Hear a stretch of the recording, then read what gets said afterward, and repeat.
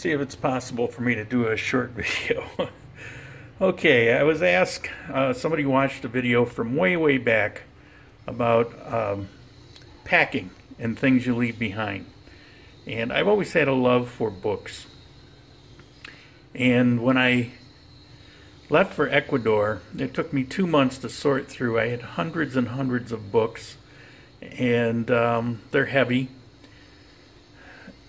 So this is what I ended up with, and this is what I brought. And they're heavy enough.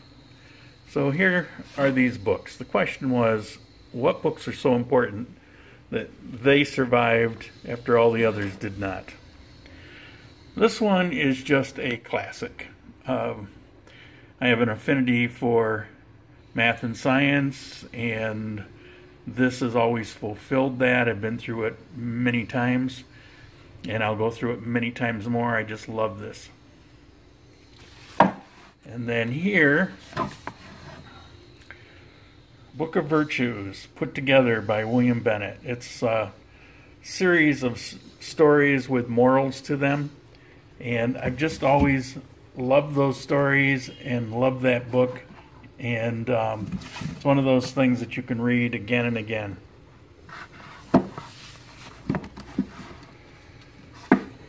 I've got two books here about Deming.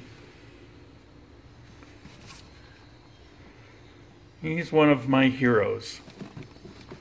And if you were to ask me why, I could go on and on and on about this guy.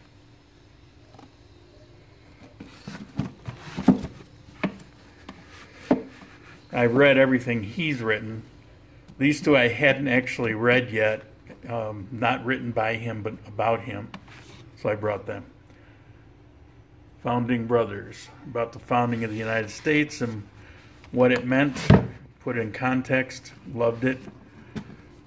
This is one of the more heart-wrenching books I've ever read.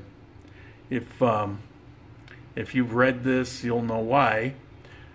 It doesn't matter what political party you are. This is stories, letters, speeches that he's written throughout his life put together into this book.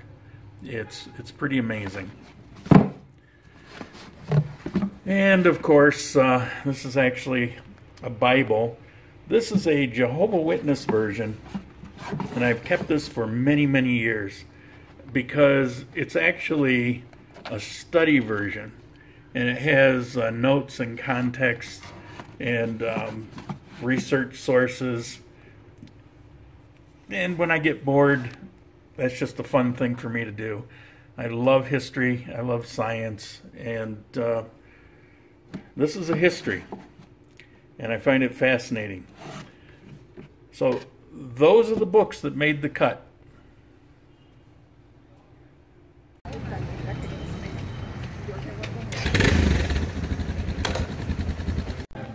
Nice big lemonade. One of my favorite restaurants. It's called Toro Chuleta. It's really good. It's traditional food, but it's done in a really good way. It's not cheap, but it's definitely, if you come to Armenia, you need to check the place out.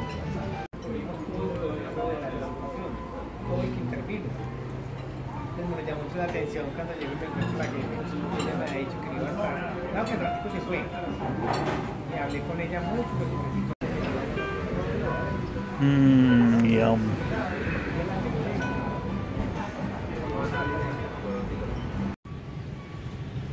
The Tree of Love.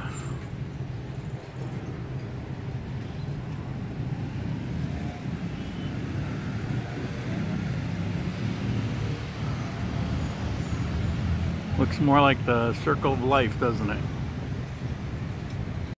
Might want a little context for this, for the size of it. It's about 12 feet across. Parque Fundadores. Kind of a long, thin park that's right next to the Park of Life. It's also right next to where I do all my banking. You see this a lot. You see this little lane here? You can use bikes The push carts will go up and down there, and it keeps the cars out. I like that. So I'm here to pay my gas bill and my light bill. And there's a little line. They open at 2, which is in a couple minutes. They're out for lunch. And my total gas and lights for this month comes to $7.